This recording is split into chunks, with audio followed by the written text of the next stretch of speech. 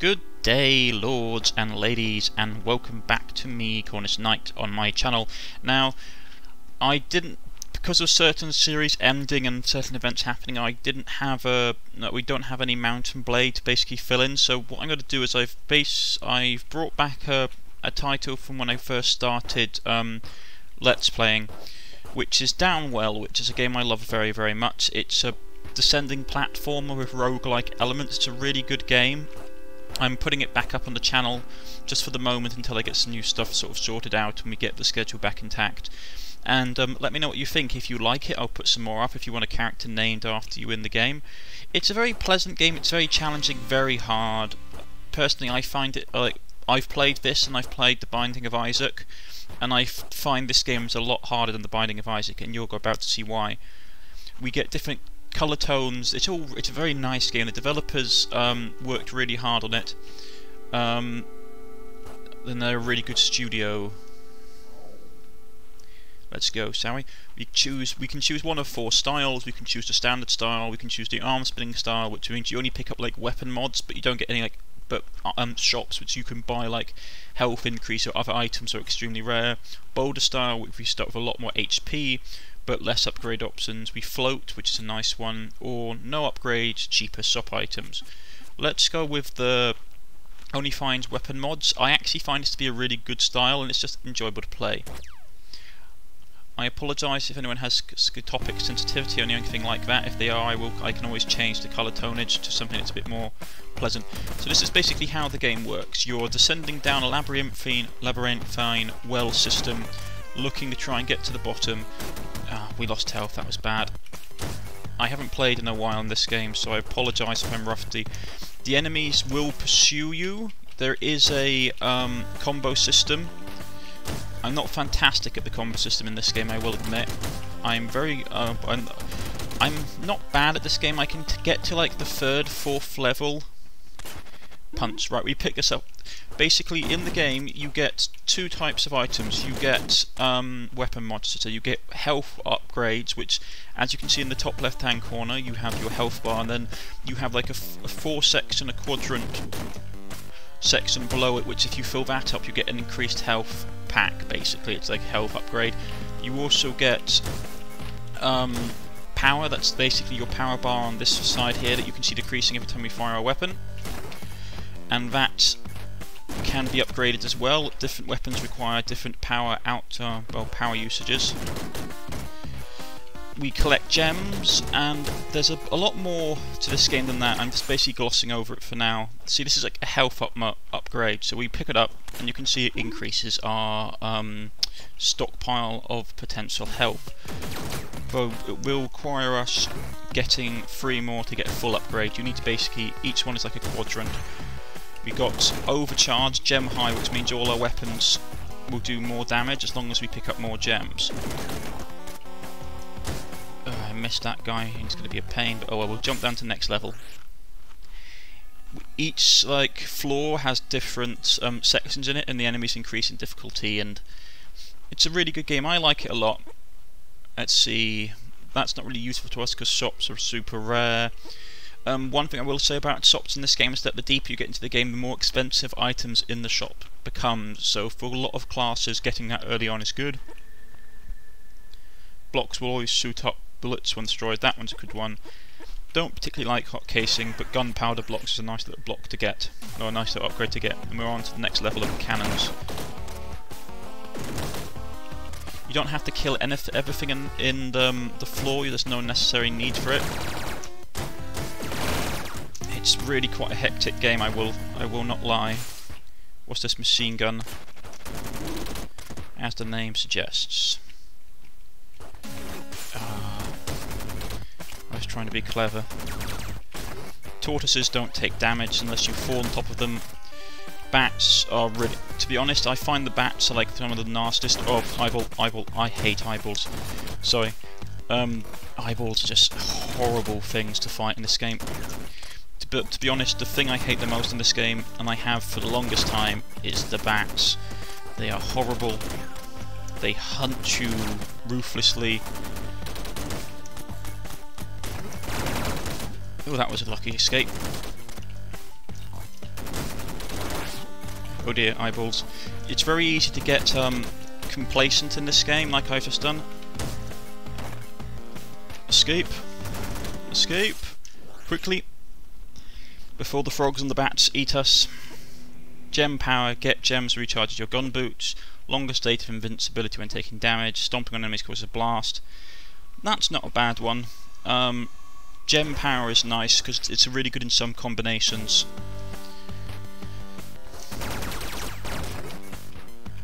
So let's just keep plugging on. There are all different kinds of colour palettes and stuff we can change. You also unlock new colour palettes when you complete floors, and you basically level up in this game. There's no but you don't get anything. You get some new classes that I've already unlocked, but most of the time you just unlock new colour palettes. It's just a very pleasant little game. I really love it. It's hard. It rewards skill. Basically, you can play it two ways. You can play it skillfully. You can play it. Oh, well, I suppose that would also count as skillfully as well. There's a challenge called I think Don't Touch the Floor, which requires you to to get through a level without ever touching, without ever landing, basically, which is a very hard one to do, trust me. You do get combos and stuff which require you landing on multiple enemies without ever touching the floors. As you can see, I'm taking loads of stupid damage. See, I just got a 5 combo there. It gets easier with certain pickups and the like. That's power, but that is a punch one, which is nice. Which basically gives us a clustered attack, which is always very pleasant. So we'll pick that up.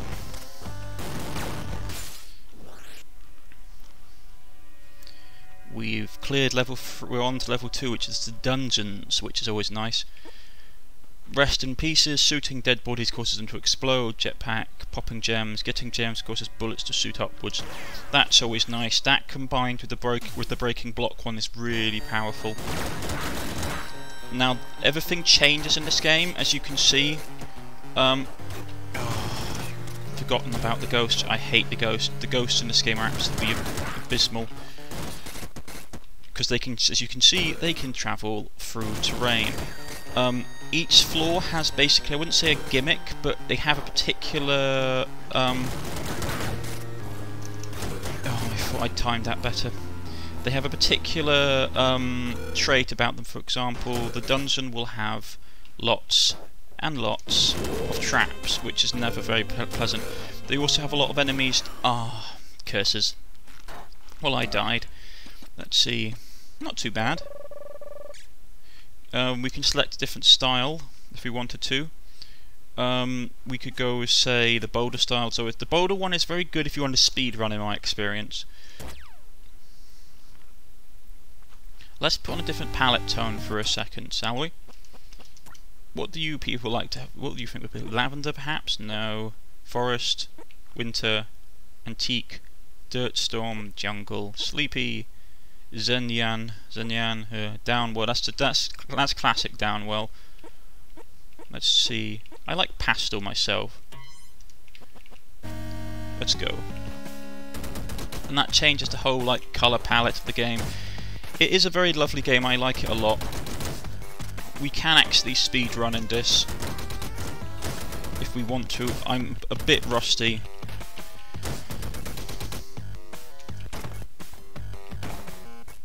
But we can basically speedrun if we want to. It's a lot easier with this particular one to do. The only downside with speedrunning is that you don't get a lot of gems. This is a room that basically has like a massive stockpile of gems. We'll get a gem over high, and we can just plough through. There is a lot of tactics involved in this game if you want to speedrun, in my experience. I'm not really the speedrunning type, but it's a good way if you want to clear out floors quickly. The downside of having the guy with a lot of health is that you do get one less mod upgrade, which can be counterbalanced with other mods, but overall it can be rather unpleasant. The enemies change from floor to floor, as you saw in the previous one. We had frogs, we had, well, in the dungeon we had bats, we had ghosts, we had... now you can see why I really hate the bats. They really, really fool you. I'm a bit rusty, unfortunately. Here's the shop. Let's see, can we buy anything? Heals 1 XP, HP I should say 1, why not? We'll just keep pressing on. I do like this game a lot. I'm just basically bringing it out to see if people would like me to do some more of it. Oh. Yep, okay, that's my mistake. I'm so rusty at this game, it's unbelievable. I haven't played it in so long, but I do love it a lot. Let's make enemies explode when we stamp on them.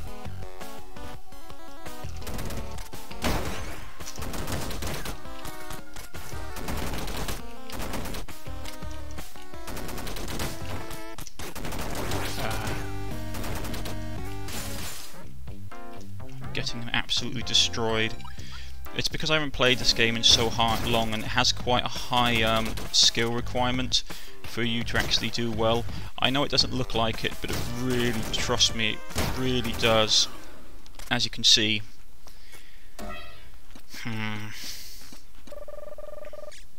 Ah well. You can always return to the surface. Woohoo! And we can dive down again. I do love this game. I know I'm repeating myself saying it. Let's try the floating one. But if you guys like it, I shall put a bit more stuff up on it again. I am still going to be putting up Mountain Blade on Monday. So that's going to be happening.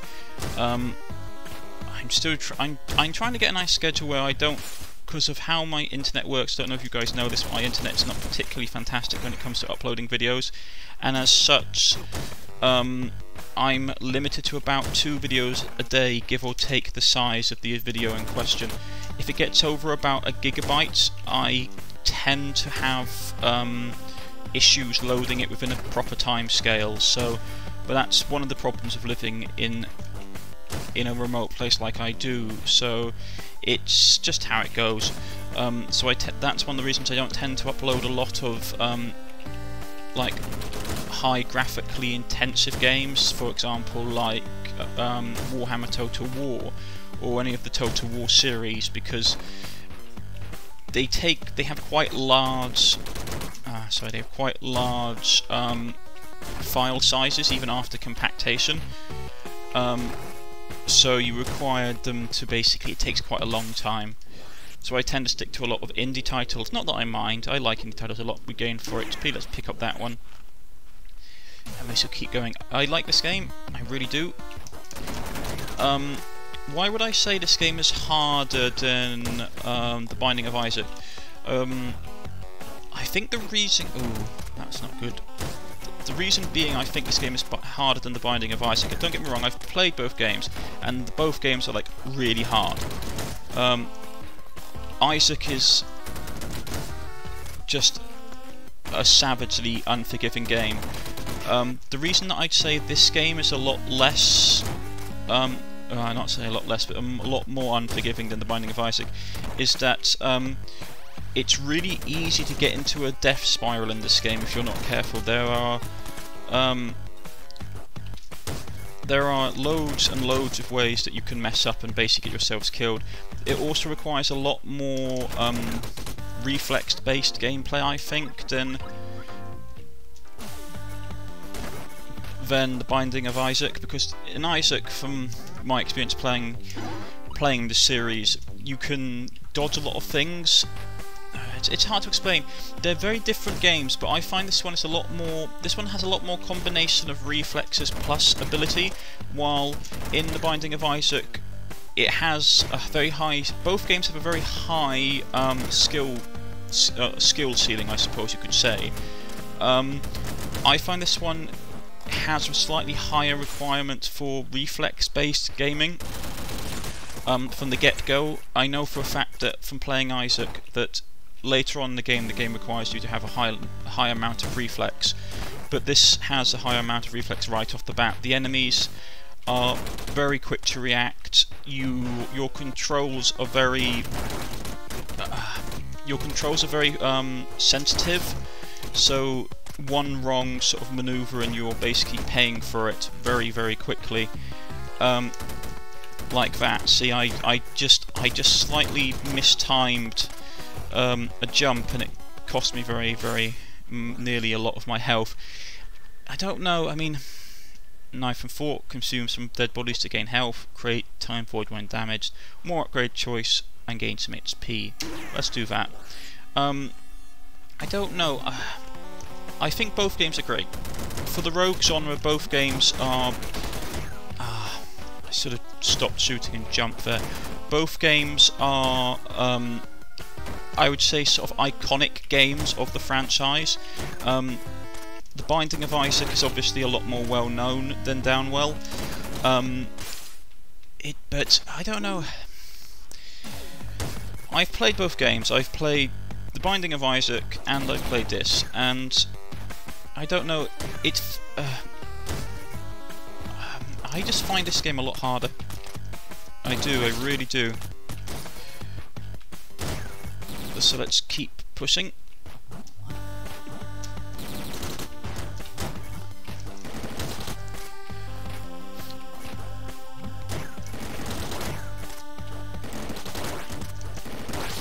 Yes. Well, this is a lovely little game. You can find it on Steam. I'll put it in the links below where you can purchase it. It's well worth the look up. Lots of replayability, and it's just a nice way to basically burn through time, I find. It's one of those games you can play and just almost go zen. You sort of just forget about stuff. It's a really nice game.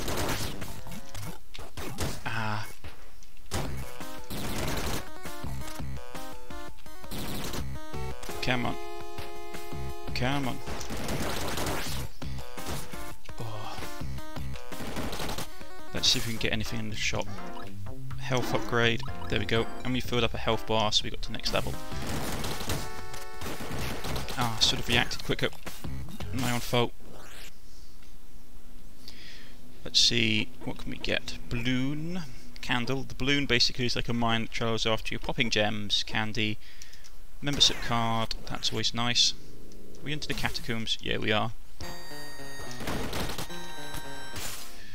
Let's see what we can get.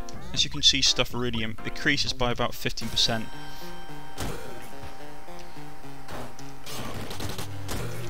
I hate. You can see the floors vary. This is what I like about the game. It's just everything changes. All the enemies change. Like the tactics you require for the floors change. It requires you to really be on your A game. I love this game a lot. We're going to keep going until I die, and then we'll probably stop the video. So we're going to grab these gems here. Get ourselves a nice gem high.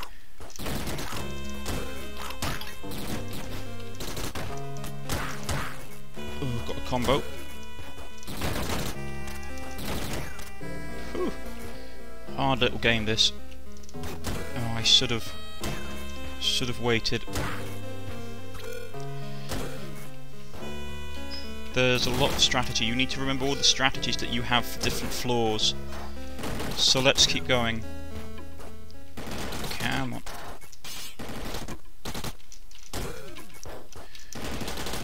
I hate those ghosts. Let's see if we can find a weapons upgrade that will heal us. What's this? Shotgun. Not a bad one. Useful for some of the enemies that you get on this floor. Let's keep going.